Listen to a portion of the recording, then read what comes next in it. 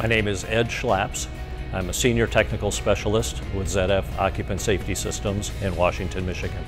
ZF is not in the business of producing seatbelts for the racing environment, but there are a lot of similarities and there are different challenges that need to be solved.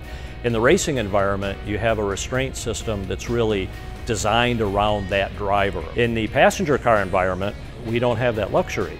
We have to design a belt system that can readily accommodate anybody that might drive that car. And of course, from a comfort point of view, when you get into your car to drive home tonight, you don't expect to be strapped in so securely that all you can do is turn your head a little bit. We're constantly balancing the safety performance of the seatbelt with the comfort of the seatbelt, and some of the new technologies are very much targeted in that direction. The buckle lifter is a technology to solve the trade-off between it being easier to get to the buckle if it's higher and readily accessible when you get in and out of the car, and then once you're buckled, the belt will recede back down to its normal design position, which, if it's optimized for safety, may not be the easiest place to get to when you want to wear the belt.